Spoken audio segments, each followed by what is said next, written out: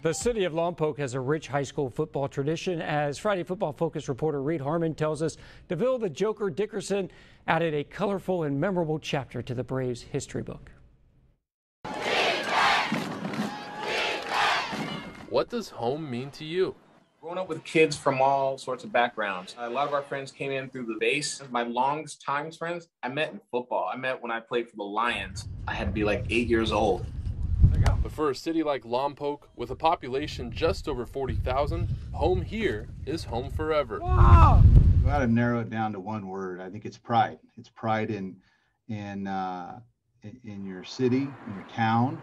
The city that sits in a pocket of the Central Coast has that small town feeling. We have a little of the ag culture with all the farming, but we also are on the cutting edge of space. 10, 9, 8. I grew up on those. I remember as a kid when they do night launches, it used to kind of scare me, and I go run in the house. 6, 5. But you get over that pretty quick because they're always happening. 4.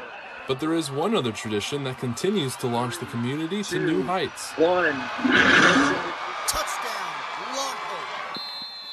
Lompoc football and launching rockets. Another popular spot to be, especially on a Friday night, is Lompoc football. Let's go Braves! Every Friday night we were at every game. My dad took me to every game. We hear the band practicing in the morning. We hear, football practice in the afternoon. We can see the lights on. If we're not at the game, we can see the lights and hear the cheers. And in the city, DeVille Dickerson, known as Joker, makes the small town atmosphere feel unbounded. And no, his home is not the end zone, even though it seems like he's moved around the world just as many times as he scored touchdowns. He's lived in Hawaii, Japan, Washington, and California twice. Joker is part of a military family, so he's lived through adversity. He's not any one place. I tell him, we talk about it all the time. Like, don't get too involved in one place.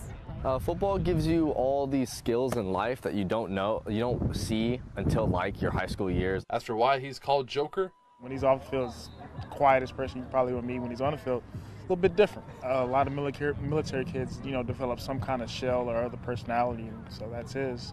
His vision is always looking ahead, whether it's the green grass in front of him or the future he holds for himself. That teaches you the small things in life, like adversity and what you have to go through, working with people that you might not like, but you have to put through it because you guys are a team. Everyone says something is impossible until someone does it. Like the Idaho State commit breaking a 30-year-old school record for most career return touchdowns. DeVille Dickerson.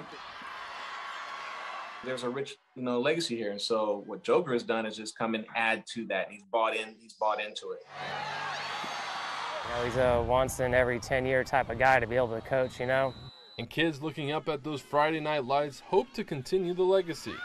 The blue and white, it's just a tradition of excellence. Joker strives for that excellence. Now, what happens when everything isn't going your way? What are you going to do? You going to quit? Not Joker and not Lompoc.